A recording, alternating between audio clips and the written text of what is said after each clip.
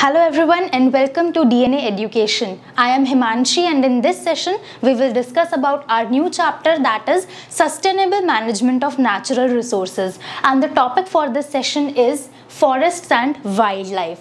First of all, we all know that there are several environmental problems that are caused because of various human activities.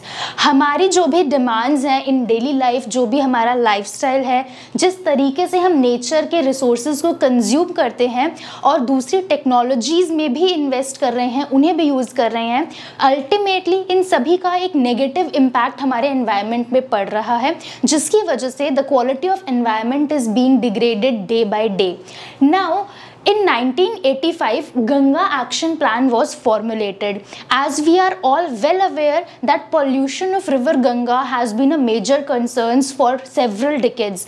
Ganga river में pollution के levels इतने ज़्यादा थे कि इसके लिए गवर्नमेंट को एक सेपरेट एक्शन प्लान लेना पड़ा. First of all, there is a coliform bacteria which is usually found in the intestines of humans, जो कि गंगा वाटर में पाया गया.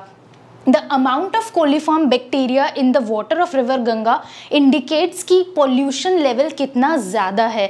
जितना ज़्यादा ये bacteria present है उतना ही ज़्यादा amount of pollution indicate होता है in the water of river Ganga. Another measure by which we can indicate the pollution of river water is through pH. pH level water का बहुत कम या बहुत ज़्यादा हो तो ये पोल्यूशन के इंडिकेटर्स हैं. बिकॉज वी नो कि प्योर वाटर का जो pH होता है that should be around 7 because water is chemically neutral. So Ganga action plan was formulated with the target कि हमें रिवर गंगा को पोल्यूशन फ्री करना है और एटलीस्ट सिग्निफिकेंटली रिड्यूस करना है उसका pollution level. But the question is that what are the causes for such level of pollution of river Ganga. For example, there were industrial wastes. With the increase of industrializations, जो भी industries के wastes होते हैं वो बिना treatment के river waters में flow कर दिए जाते हैं, जिसकी वजह से not only the water of the water body gets polluted, also the organisms or plants found in that river or that water body gets destroyed. Another important cause is human activities. जैसे कि हमें पता है usually rural areas में और even in some urban areas अलग अलग तरीके की human activities directly river waters में होती हैं या फिर even ponds and lakes में भी होती हैं. For example, washing clothes, bathing of animals, etc. या फिर simply garbage को dump करना river waters में, ये सभी पोल्यूट करते हैं. रिलीजियस एक्टिविटीज़ एक मेजर कॉज है रिवर गंगा के पोल्यूशन का, जैसे कि द डेड बॉडीज़ को वहाँ पर फ्लो करना या एशेज़ को बर्न करना वहाँ पर, और जितने भी जो फ्लावर्स हैं, वर्शिप के आइडल्स हैं, वो सब कुछ वहाँ रिवर में फ्लो किए जाते हैं और ये सभी रिवर गंगा को बहुत ज़्यादा पोल्यूट कर देते हैं. तो वी हैव टू चेक कि हम अपनी इस तरीके की एक्टिविटीज़ को लिमिट करें और अपने नेचर को प्रिजर्व करें. Now, there are also other types of articles which we use in our daily life जो environment को बहुत ही harm करते हैं. For example, प्लास्टिक्स एक बहुत ही कॉमन एग्जाम्पल है, जैसे कि हमें पता है कि एक नॉन बायोडिग्रेडेबल वेस्ट है और एनवायरनमेंट को पोल्यूट करता है. इस तरीके के एनवायरमेंटल प्रॉब्लम्स को डील करने के लिए we should apply the 5R principal. Out of the 5Rs the first is refuse. Refuse means जो भी ऐसी चीज़ें हैं जो आपको पता है एनवायरमेंटल हैज़ार्डस हैं उनको हमें यूज़ नहीं करना चाहिए, उनके यूज़ को रिफ्यूज़ करना चाहिए. सेकेंड इज रीयूज़, यानी कि suppose you have a plastic bottle और अ ग्लास बॉटल, तो उसको जब हमने यूज़ कर लिया तो उसे फिर किसी दूसरे पर्पज़ में हम यूज़ कर सकते हैं दोबारा, instead of just simply discarding them by using once. Another is reduce. हमने अपनी ही खुद की रिक्वायरमेंट्स को रिड्यूस करने की ज़रूरत है. जो अननेसेसरी चीज़ें हम यूज़ कर रहे हैं या वेस्ट जनरेट कर रहे हैं उन सभी को हमें रिड्यूस करना चाहिए. Next is recycle. ऐसी बहुत सारी चीज़ें हैं इंक्लूडिंग प्लास्टिक एंड पेपर जो रिसाइकल होकर एक नए फॉर्म में आ सकती हैं और उन्हें हम नए तरीके से यूज़ कर सकते हैं. जितनी भी चीज़ें रिसाइक्लेबल हैं उनको हमें सेपरेट बिन में कलेक्ट करके रिसाइकल करना चाहिए. Last is रीपर्पज़. रीपर्पज़ मीन्स कोई एक पर्टिकुलर आइटम अगर हमने एक बार यूज़ कर लिया तो उसको किसी ऑल्टरनेट तरीके से यूज़ करने की कोशिश भी करनी चाहिए। फॉर एग्जाम्पल, अगर आपके पास क्रॉकरी है और वो ब्रोकन है किसी तरीके से, you can again use that crockery for growing some small plants in your gardens etcetera. इस तरीके से आप चीज़ों को रीपर्पज़ कर सकते हैं, यूज़ कर सकते हैं दोबारा। नाउ द क्वेश्चन अराइजेज कि हमें अपने रिसोर्सेज को मैनेज करने की फाइनली ज़रूरत क्यों है? Y there is a need to manage the resources? First of all, ये जितने भी रिसोर्सेज एनवायरनमेंट में प्रेजेंट हैं, इसमें से लार्जली रिसोर्सेज एग्जॉस्टेबल हैं। Because of their over exploitation या there regular use, they can be exploited and destroyed once and for all. For example, growing population, जैसे जैसे पॉपुलेशन ग्रो कर रही है वर्ल्ड की, तो उसके साथ डिमांड्स भी इंक्रीज कर रही हैं। डिमांड्स फूड की हो सकती हैं, शेल्टर की हो सकती हैं, clothing, employment, and there are innumerable such demands. तो ग्रोइंग पॉपुलेशन की वजह से इंक्रीज इन डिमांड है। इंडस्ट्रियलाइजेशन भी अल्टीमेटली ग्रोइंग पॉपुलेशन से लिंक्ड है।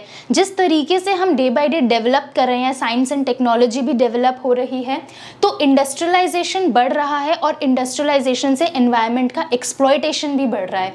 And there are high standards of living of people, लोगों के स्टैंडर्ड्स ऑफ लिविंग हाई हो चुके हैं, जिनकी वजह से अगेन उनकी डिमांड्स बढ़ गई हैं।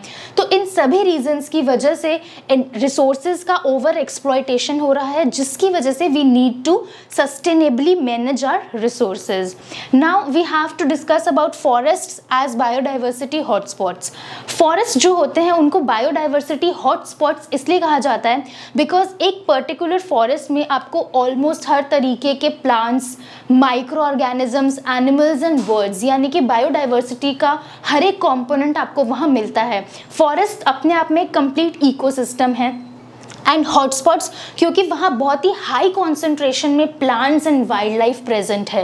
Now obviously we know that forests are also being degraded day by day because of various activities. लेकिन यहाँ पर हम स्टेक होल्डर्स की बात करते हैं। स्टेक होल्डर्स वो पीपल हैं जो एक्चुअली फॉरेस्ट को कंजर्व करने में हेल्प कर सकते हैं। 4 कैटेगरीज हैं स्टेक होल्डर्स की। First is the people living in and around the forest. वो लोग जो फॉरेस्ट में ही रहते हैं या फॉरेस्ट के आसपास रहते हैं, यूजुअली अपनी डेली लाइफ की चीज़ें वो डायरेक्टली फॉरेस्ट से ऑब्टेन करते हैं, जैसे कि फ्यूल वुड, टिम्बर या फॉडर, वो सभी फ्रूट्स, नट्स सब फॉरेस्ट से कलेक्ट करते हैं। Next is the forest department of government. जो फॉरेस्ट डिपार्टमेंट ऑफ गवर्नमेंट है, एक्चुअली वो काफ़ी लैंड को क्लियर करता है फॉरेस्ट को और बहुत ही मोनोकल्चर्स को प्रमोट करता है। दैट इज लार्ज एरियाज पर सिर्फ एक ही टाइप की प्लांटेशन हो, जैसे पाइन ट्रीज की, टीक ट्रीज की या यूकेलिप्टस ट्रीज की।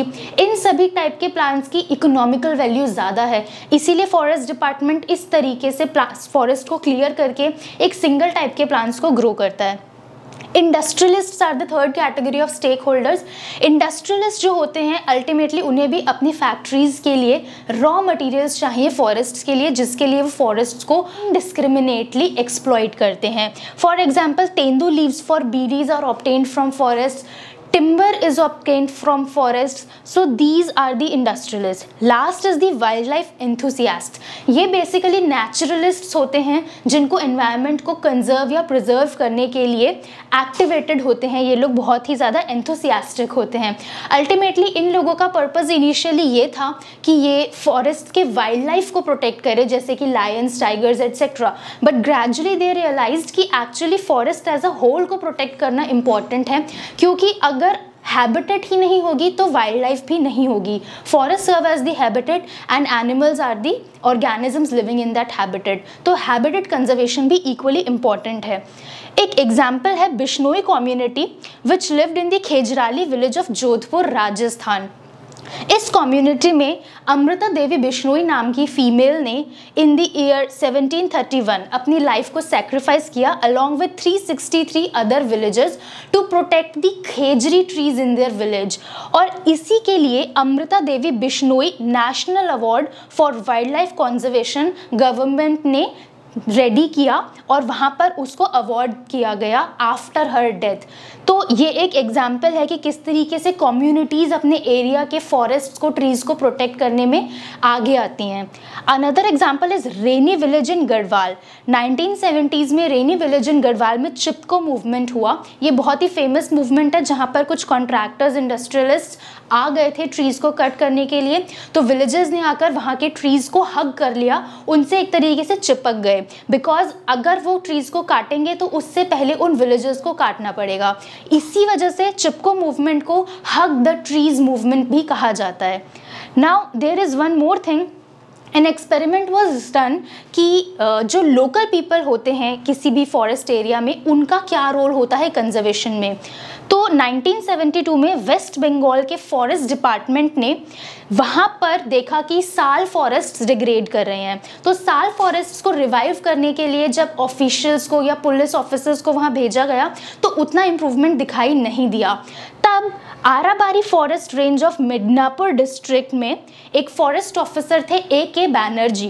A.K. बैनर्जी ने एक नई स्ट्रैटेजी दी जिसमें उन्होंने वहाँ के लोकल पीपल को इस मूवमेंट में इन्वॉल्व किया। लोकल पीपल को ये रिस्पॉन्सिबिलिटी दी कि वो इन फॉरेस्ट को प्रोटेक्ट करें। उनको 1272 हेक्टेयर्स ऑफ फॉरेस्ट एरिया को प्रोटेक्ट करने के लिए कहा गया एंड बदले में उन्हें एम्प्लॉयमेंट मिला इन silviculture, in harvest and also 25% of the agricultural produce भी उनको दिया गया। अपार्ट फ्रॉम दिस उनको कुछ छोटी छोटी चीज़ें फॉरेस्ट से कलेक्ट करने के लिए परमिट किया गया, जैसे कि fodder, fuel, would etcetera. And ultimately देखा गया कि बाय 1983 साल फॉरेस्ट की क्वांटिटी बहुत ज़्यादा इंक्रीज कर गई थी। जो वर्थलेस फॉरेस्ट थे उनकी 12 करोड़ से भी ज़्यादा वैल्यू बढ़ गई थी। तो इस तरीके से देखा गया कि अगर हम लोकल कम्युनिटीज़ को इन्वॉल्व कर ले फॉरेस्ट प्रोटेक्शन में तो ये बहुत ज़्यादा बेनिफिशियल है, बिकॉज अल्टीमेटली वो लोकल पीपल उस फॉरेस्ट की हार्ट एंड सोल है। वो जितना डीपली एक फॉरेस्ट के बारे में जानते हैं उतना आउटसाइडर्स नहीं जानते हैं।